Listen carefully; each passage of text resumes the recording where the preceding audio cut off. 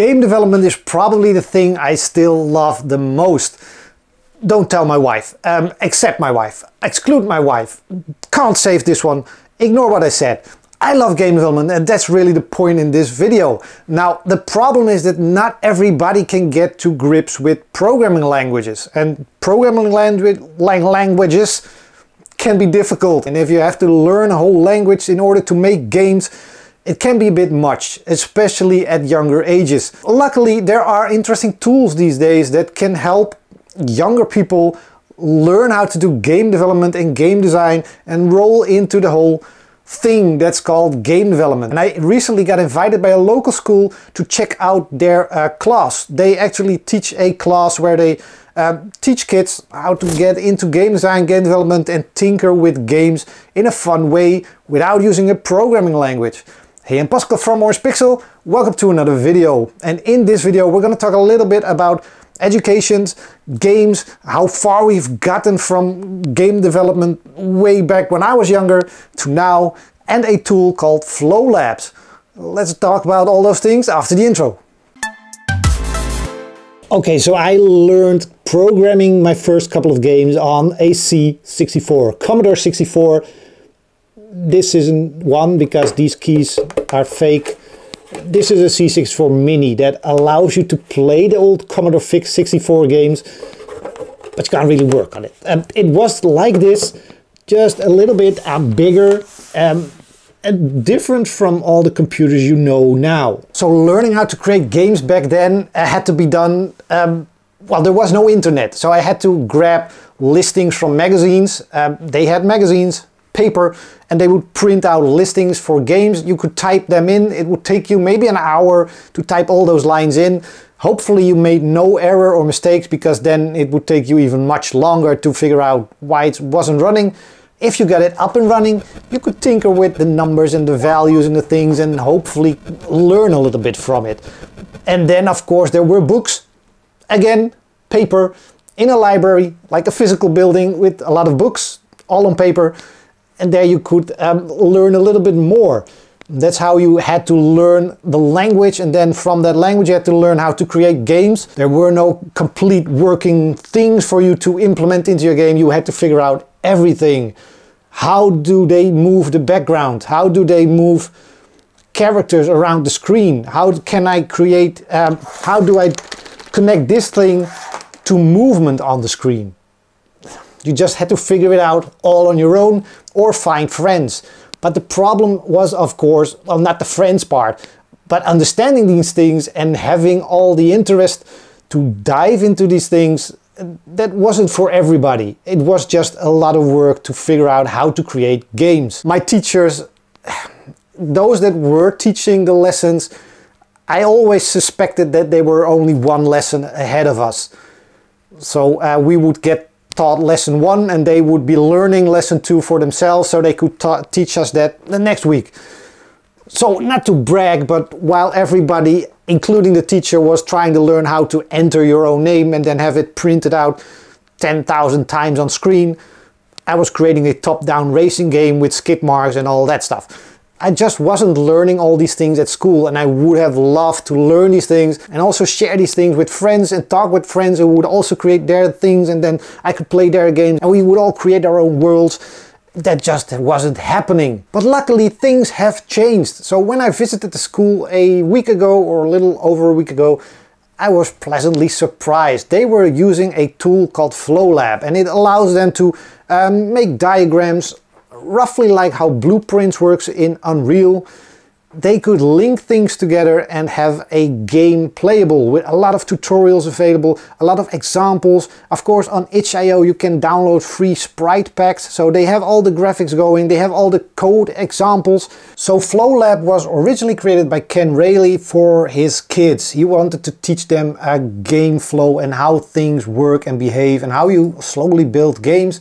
And this has grown to a huge platform. Apparently, I never really heard of this at all, I think.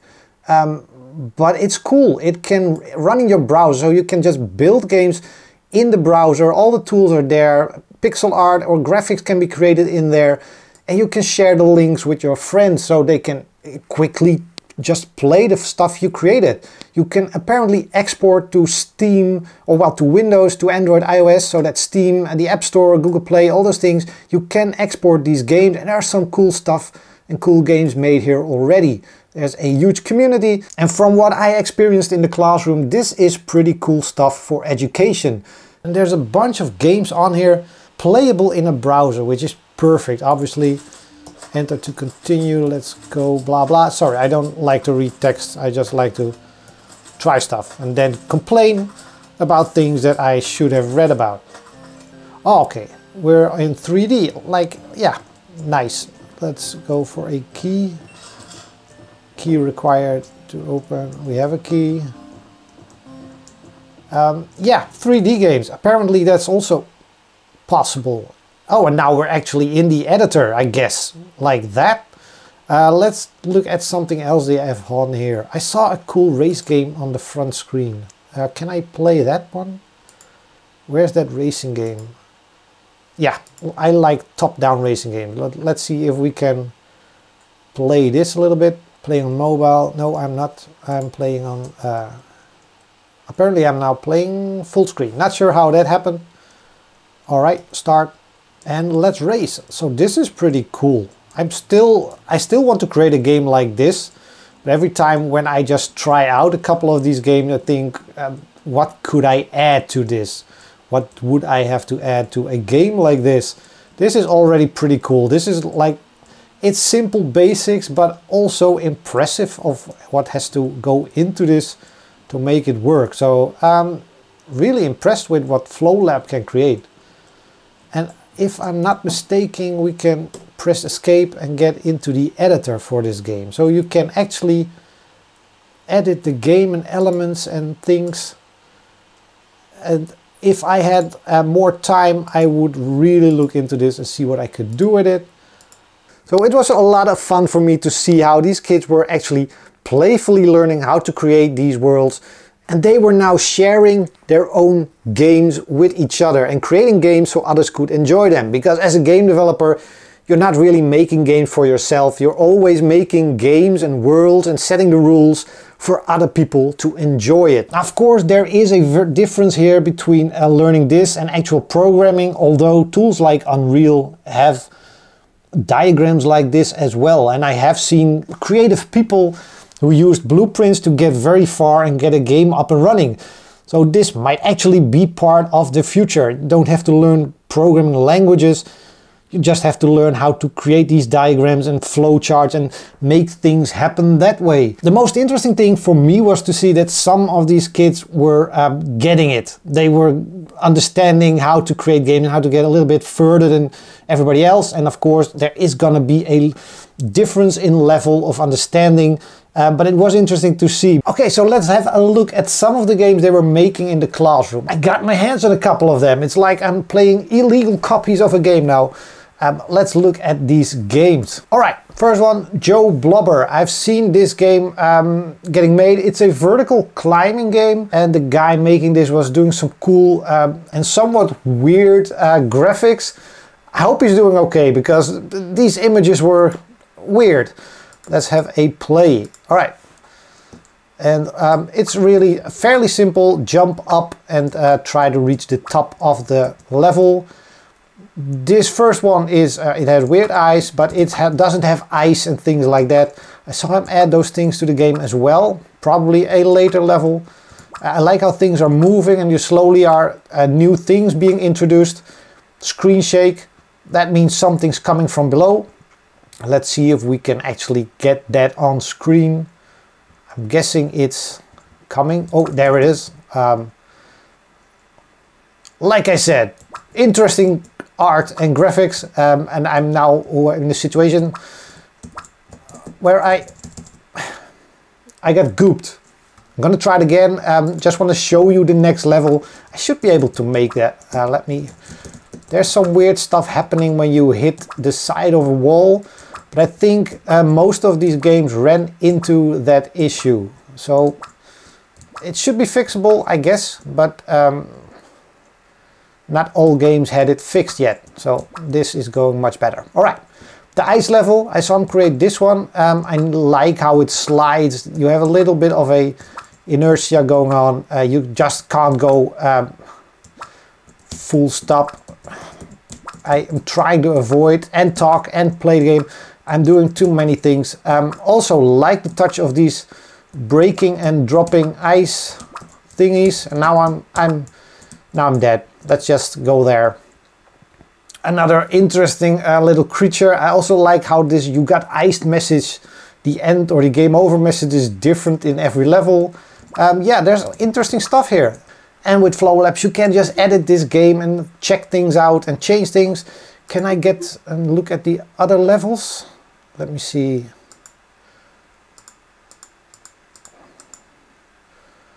Game level, this is I think the first one. Oh, that's alright, so you can load different levels. He's working on a clown as well. Interesting art. Let's just keep it at that. Let's look at the next game. Alright, Pixel Bound. I like the logo, but I haven't seen this game get made, so I'm not sure. Some of them were just using assets from itch.io, existing graphics, which is fine. You gotta start somewhere. Oh, I did actually see this game getting made. Move, space, 1, 2, 3, 4 to equip weapons. Okay, I can equip all weapons at once. Alright, how do I shoot? I don't know how to shoot. I don't know how to shoot, and I don't know how to survive. And what's very interesting to me, and part of that is probably that FlowLab has certain tutorials, but they are learning the basics of game development, and they are learning the basics like I used to learn them back in the day with the simple old school games, so to speak. It's not here you should create a multiplayer online role-playing game. No, start with the basics, a platformer, left-right scrolling, parallax scrolling, and all those things before you continue on the harder part. And games like this are still being made and sold commercially, so there's nothing wrong with them. And it's just cool to see that the current generation is still learning games and creating games like this, because there is just something simple and understandable and relatable about these two-dimensional games and these side scrollers and collecting things and the movement of platforms. There's just a universal language in these game designs. Now let's look at the final game. I wanted to show this one as well because it just stood out with very different graphics compared to everything else. Let's see if we can play the game. It comes with music. Cool. Press enter to start. And alright, and it's going a lot faster than I saw it go a few days ago. Okay, I can do this. I can get all these coins and things, and I can get somewhere. Also, that little blocking problem that the other game has with the platformers. Well, collision detection is a thing that you have to get right in games like this, and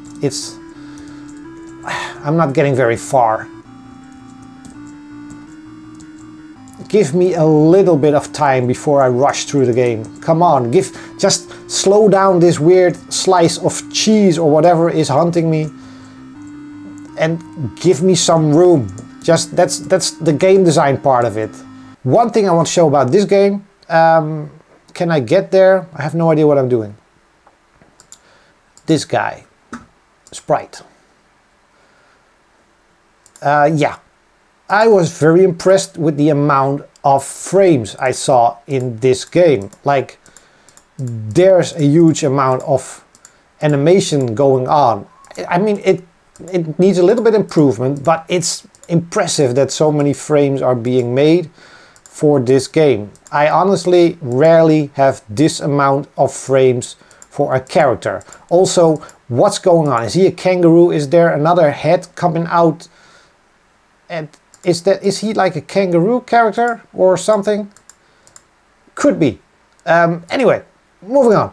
I like how much time has been spent into creating these frames. And sure, it requires a little bit of work, but the start is there. Can I get the cheese thingy? I can get the cheese thingy.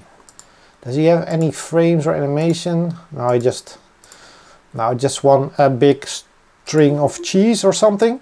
I guess I'm not gonna edit stuff. Not sure if that edits just the copy for me. Saving is locked. Okay, so I can edit it. Can I... This is my first step into Flowlab myself. Can I just make him go slower?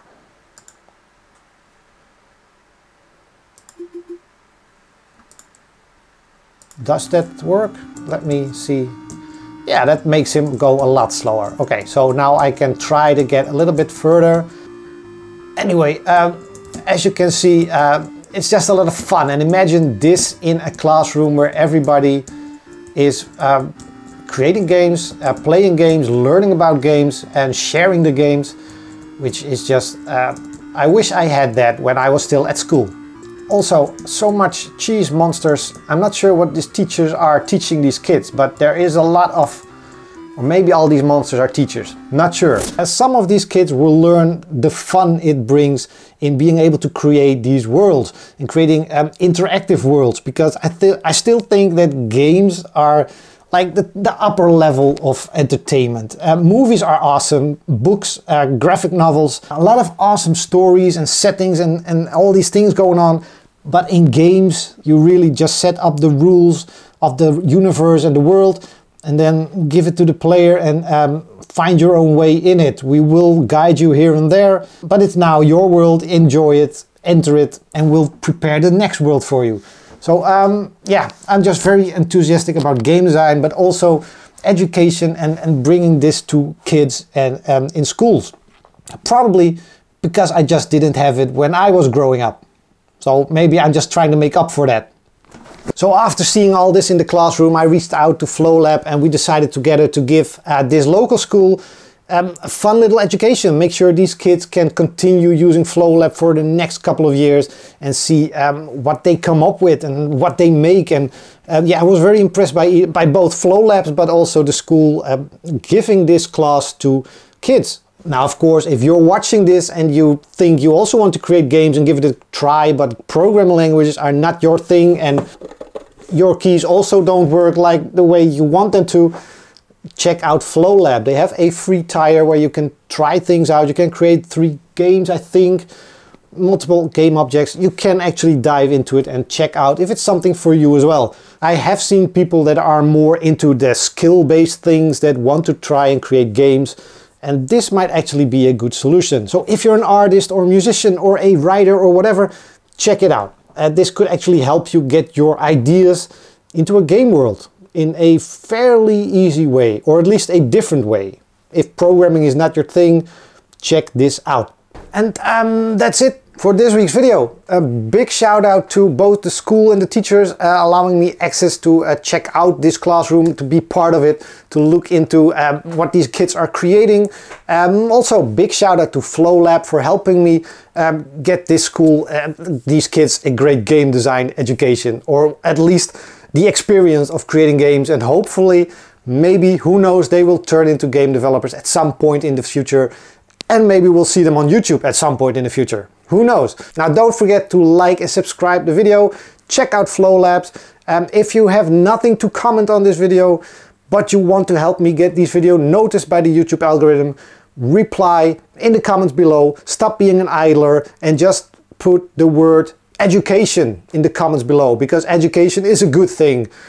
Now this is not a stab at Americans or anything, but education is a good thing. See you next week. Bye.